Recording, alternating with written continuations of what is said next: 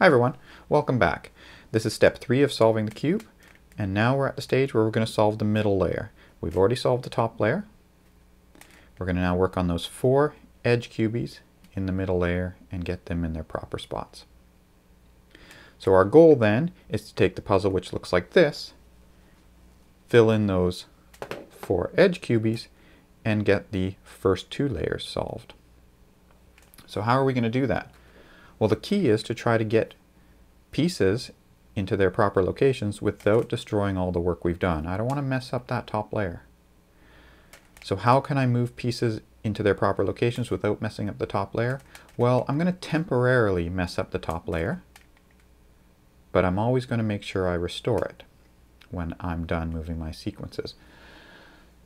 So here's what we're going to do. We're going to try to find a piece that isn't in its correct spot and put it in its correct spot. So the place I like to look first is in the bottom layer, because I can look at the bottom layer and say, well, any piece that doesn't have green on it is not supposed to be in the bottom layer, so better be in the middle layer, and therefore I'd have to move it. So I scan around and I see there's a piece that doesn't have green on it. This is not supposed to be in the bottom layer. It's supposed to be in the middle layer, and in fact it's supposed to be right there, white orange. So this piece needs to go there. How do I get it there? Well, this is where we're going to have to come up with some special move sequences to do it.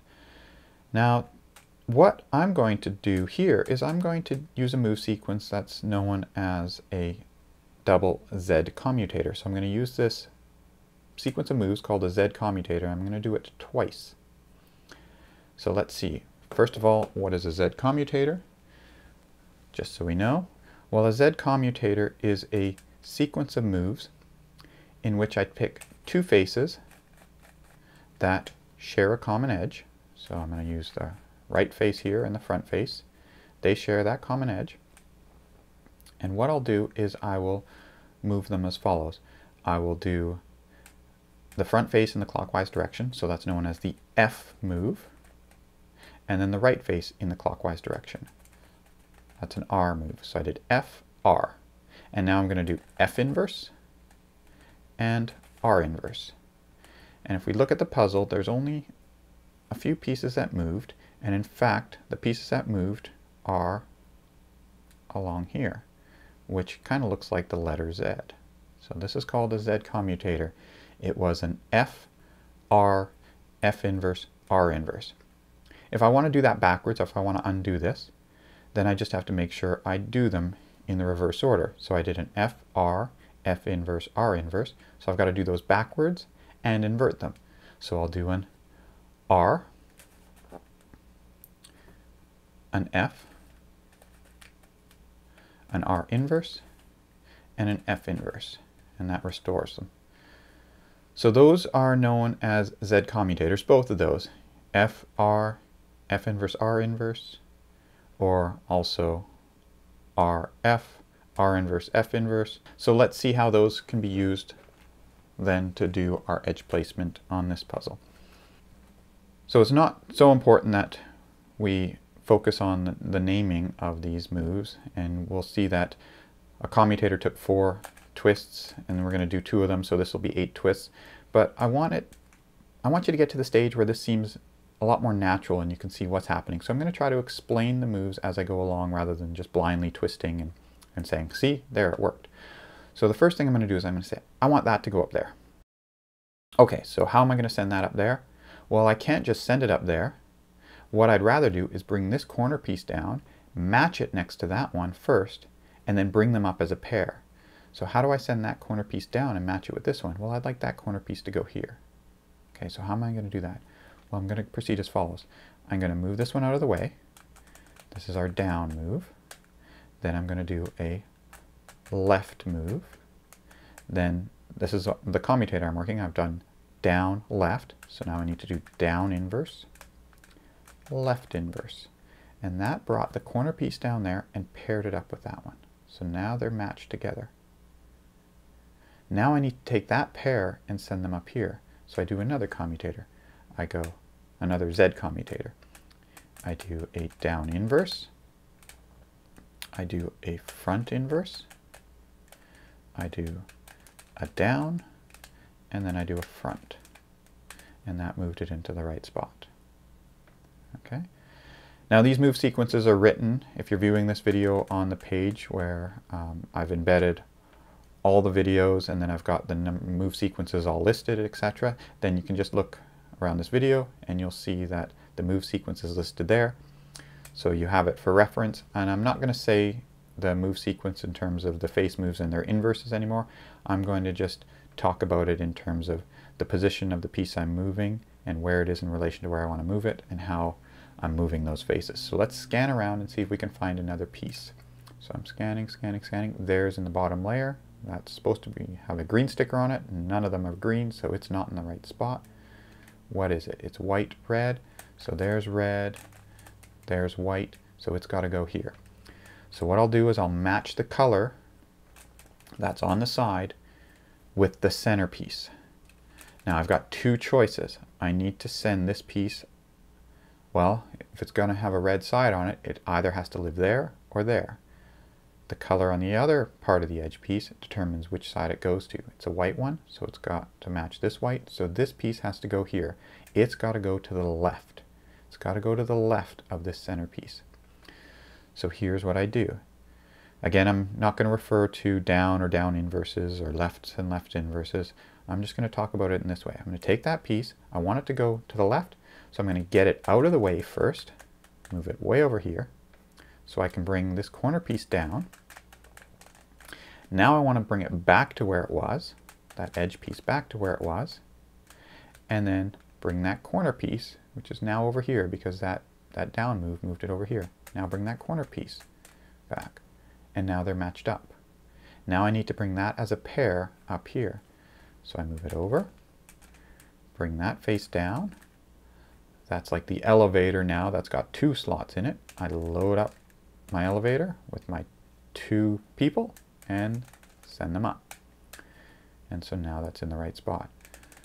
So, you know, a nice analogy for this then is to try to take the piece that was here, and if you want to send it over here, well, you want it partnered up with this one, do a bit of that elevator thing where you bring that person down, join them up with the other person that wants to ride the elevator. Make sure they're partnered up together before you bring them up using the other elevator. So let's see if we can do this for these last two edges. Okay, so what you'll notice in these last two edges is that this edge piece is the one that should go over here, and this edge piece is the one that should go over there. So I need to swap those two edge pieces. So how are we going to do this? Well, we could just send any one of these ones that's in the bottom into one of these locations. If I send one of, say this one, into that location, it'll send this piece downstairs to something in the bottom. And then I can now move it over and bring it over here and then send it into the right location. So we're going to send any piece in the bottom into this piece in order to get that one out of there.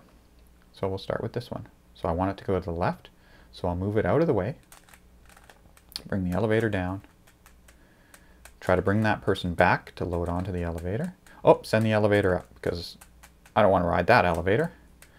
I want to ride this elevator. So I've partnered them together. The corner piece that was here is now partnered. And then bring them up using the other elevator.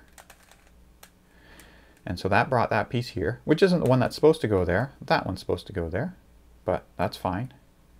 We wanted to get that piece that was here out, and now it's out. There it is right here. The yellow orange one. That one needs to go up here. So this one needs to go to the right.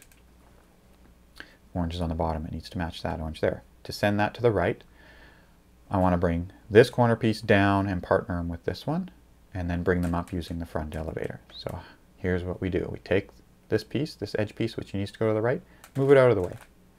Bring that elevator down. This person now being out of the way comes back to get on the elevator. Oh, but the elevator leaves without them. That's fine because it brought the person I wanted to pair with them right next door. Now that they're paired up, I need to fill in that spot there. So the way we do this is get them out of the way, bring the elevator down, load them into the elevator, send them back up. And so now they're loaded up. Doing that brought the red yellow piece that was here into the bottom layer, which is now able to be put up into the right edge spot. So I want to send that one up here. So So I want to send it to the right, so I move them out of the way, elevator down, move them across, elevator up.